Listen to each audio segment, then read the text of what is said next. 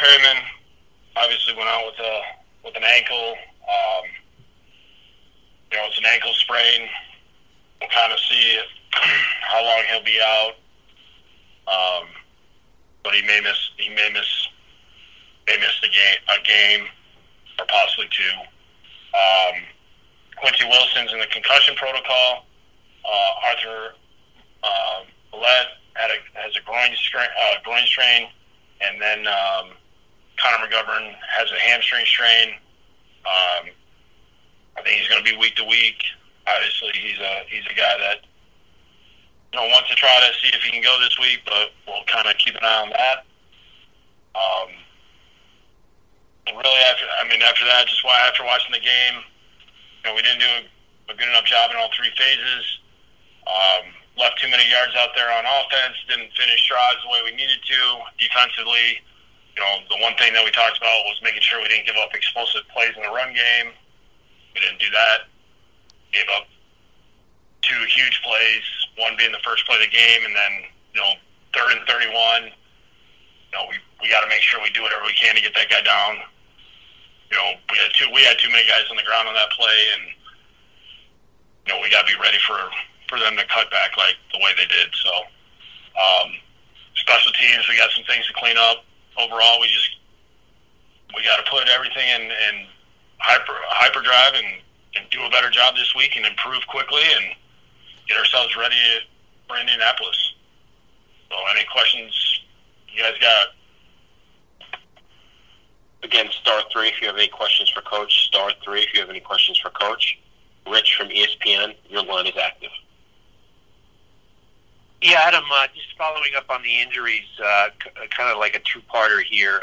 If you could provide an update on Crowder and how hopeful you are of him playing this week, and also you think Flacco could be cleared to actually be the backup this week? Crowder, I don't have a great answer right now. I think every day we're just hoping he gets a little better. We'll see kind of where we're at when we hit Wednesday. And then Flacco, I think he may have an appointment either today or tomorrow to figure out where he's at and if there's a possibility that he would be available for this game.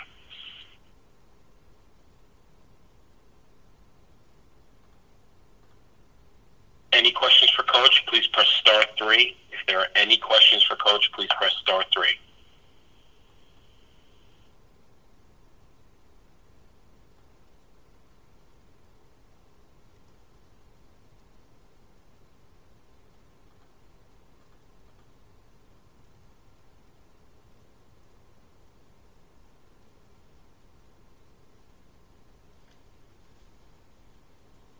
Greg from the Post, your line is active. Adam, you said last week that you had to get it turned around faster, or that you'd have the same result. Where do you kind of go from here to make sure it doesn't spiral away early on in the season?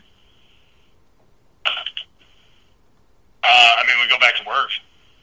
The guys that we got that are healthy, we get those guys playing as well as we can. Keep finding ways to improve each week. We did some things better than the week before, but it wasn't enough, obviously, and we got to make sure that we're applying what we learned from the week before to the next week. And if we do that and keep our head down and keep working hard and keep preparing the right way, then we'll put ourselves in position to win a football game on Sunday. But we gotta clean things up during the week. We gotta apply them on Sunday. Al from Newsday, your line is active.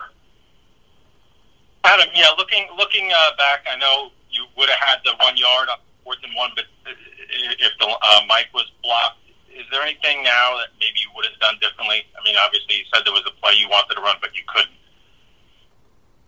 Yeah, I originally was calling a pass on 3rd and 1, and unfortunately the pass was for BP, and obviously he was out of the game, so I went to a different call. And the 3rd and 1, I felt like with what they played, we were in good position. We took a bad angle to block one of the DBs, and he slipped through, and that's what kind of stopped us. And then they had another opportunity on 4th and 1, and we gotta anticipate what they did, and then we got to make sure that we do a good job of blocking the linebacker. And it's going to be a really good play, and we didn't do that.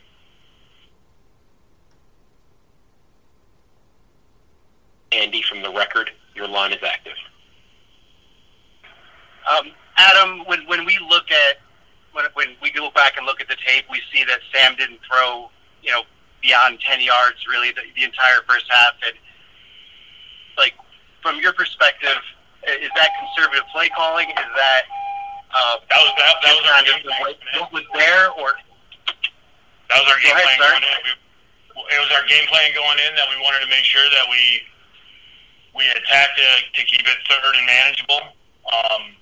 We had shots that we were going to run later in the game, but then we had injuries, and those kind of went out the window.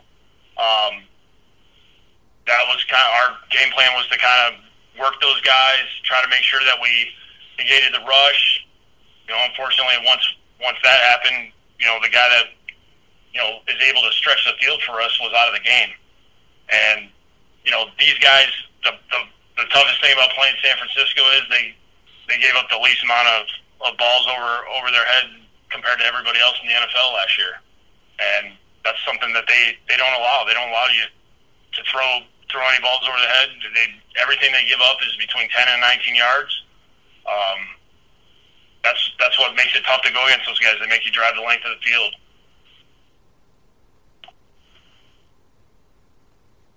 Mark from the Post, your line is active. Yeah, Adam, just with regard to Chris Herndon, so much has been kind of talked about in this truncated training camp and whatnot, and kind of the expectations of having him back and healthy. He's had a couple of hiccups in each of the last couple of games, and the production hasn't really been there yet. Can you speak to what may be missing there? Is there a confidence issue? What's going on with him? I don't see a confidence issue. I mean, I see him do a lot of good stuff in practice. I thought we had some good stuff for him in this game plan. A few things that once the game got out of hand, they wouldn't have worked as well as when you're down by as much as we were down. Thought he had a good opportunity for a touchdown on that 3rd and 7. We went to him on a go ball, and we get a DPI, but that really doesn't show up for his actual numbers. Every week we're trying to find different ways to get him the ball, get him going, see if we can make him somebody that teams pay attention to. It's his 2nd game back after missing a year. I think we just got to keep working, keep getting him comfortable, and see if we can get him, being an impact guy on Sundays.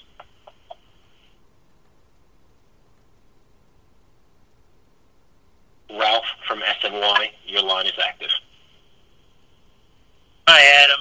I'm curious, what's your overall thought on how Sam has played through the first 2 weeks, and how much do you think his numbers being down are a victim of the fact that you have had so many injuries for so many of the guys who are his weapons?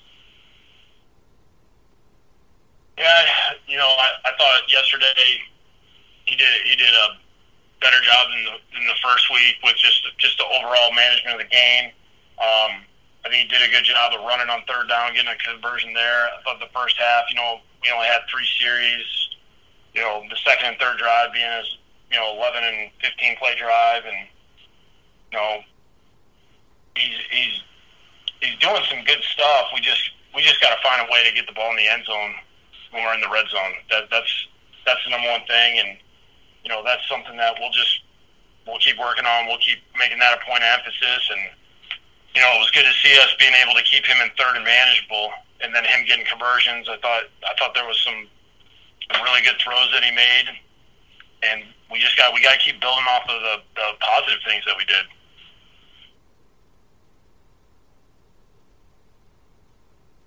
Charles from the Daily News, your line is active. Adam, realistically, what do you think is the ceiling on this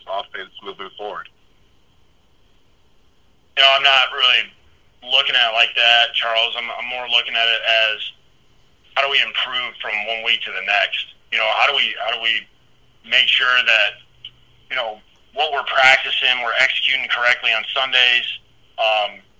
We're executing the philosophy of the game plan, week in and week out.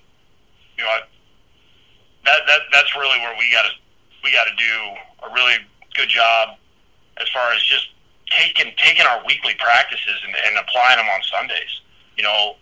Those miscues that we're having, where we have a negative run and then a sack and then kind of knock ourselves out of contention for a touchdown. Like those are the plays that we have to eliminate. And it's hard to eliminate them, but minimize them. It has to be, it can't happen every time that we get in one of those situations. We got to figure out a way to convert on third downs when we're in the red zone, and then when we get a turnover and we're in the red zone and we're in the low red zone. Like we gotta make those plays that are there. When we throw a ball and we're in the end zone, we gotta finish it. We gotta catch it. We gotta execute those plays. It takes precision down there, and we need to apply what we're doing in practice and execute those the same way on Sunday. We'll take a couple more questions. Dennis from the Associated Press, your line is active. Adam, if McGovern can't go, would that be Josh Andrews? Are you comfortable with him in that spot? And how does that affect the overall operation, if McGovern can't go? Because Sam has been through quite a few centers now over the last 2 years. Right. It would probably be Josh unless something changes between now and Sunday. But, that's why he was brought here. He's a guy he's played football and he's been in this league for a minute. And, he's a smart guy that knows how to play the game the right way, and he's a good communicator. So, I have confidence in him being in there. And we'll just kind of see where Connor is. Obviously, if he ends up going this week, we just have to make sure that it's not one of those deals where he only can play a few plays and he's out of the game. Like we need to have confidence that he can make the duration of the game.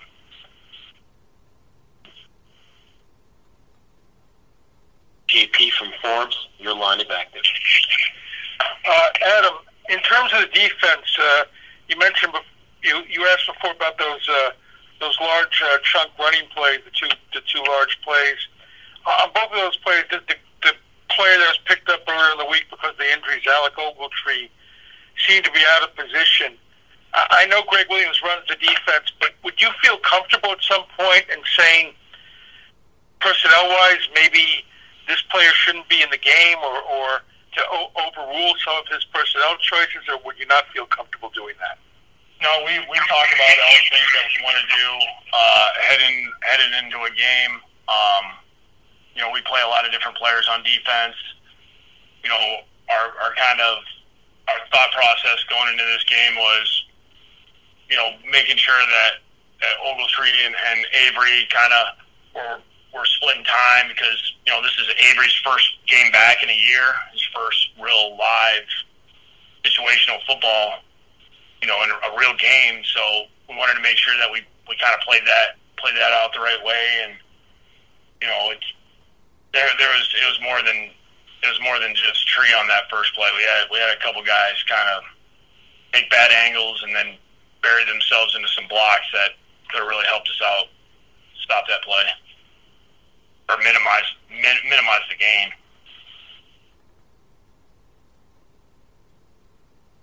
Chris from NJ.com, your line is active. Kind of following up on what you just touched on, Adam, do you expect Avery to kind of have his workload ramped up a little bit as he gets into Game 2, Game 3, being that he's coming off more? That was the plan. That's the plan of, before he kind of had the hamstring was, I thought we were trending in the right direction, with where he was and how much he was going to be able to play. And then, he has the hamstring, so that kind of knocked him out of that first game. And, now we're trying to ramp him back up. We're just trying to make sure we don't have any setbacks with him with any other kind of injuries. And, the more that we can get him out on the field, the better.